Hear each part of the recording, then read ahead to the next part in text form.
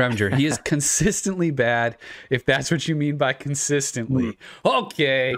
And then in terms of Reguilon and Davies, I know, and I've said this before in a previous video, and I got laughed at, and it's okay. It's just my opinion. I feel like Ben Davies is ahead of Reguilon, and I think that because of his consistency. I know that Reguilon he's quicker. I know that in terms of potential, his rise is going to be probably meteoric. He looks like he's got talent to burn, but he's just a little spark plug. Like sometimes I think he overcommits, or he does something cheeky. I like gentle Ben. I just like trusting a guy to do his job. And yes, I know every once in a while, I would say twice a season, Ben Davies makes a mistake that costs us a goal. He'll slip or trip and something happens, but I trust Ben Davies more often than I do Reguilon. And I know Reguilon is he's more fun to watch. You're saying that. I wonder how much that left back spot is tied to who plays in our double pivot. Oh, totally. I haven't looked. I haven't done any research, but if we've got the Højbjerg Sissoko kind of defensive pivot, it makes a whole lot more sense to put Reguilon out there where he can get forward because we've got cover. I'm sure this has to go about Ben Davies. James Watson says, I won't laugh. I just disagree.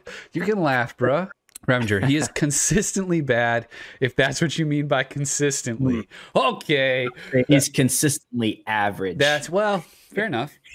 I don't think he's consistently bad, but he's consistent, and maybe average. Ben Davies consistently makes a mistake that leads to a goal in every game, if that's what you mean by consistently. All right, Ravager, I get it, dude.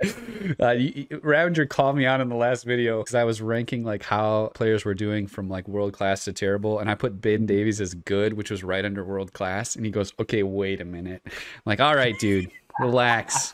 Thanks so much for watching. If you liked what you saw, would you smash that like button and hit that subscribe button? And check out this video here, or maybe that playlist.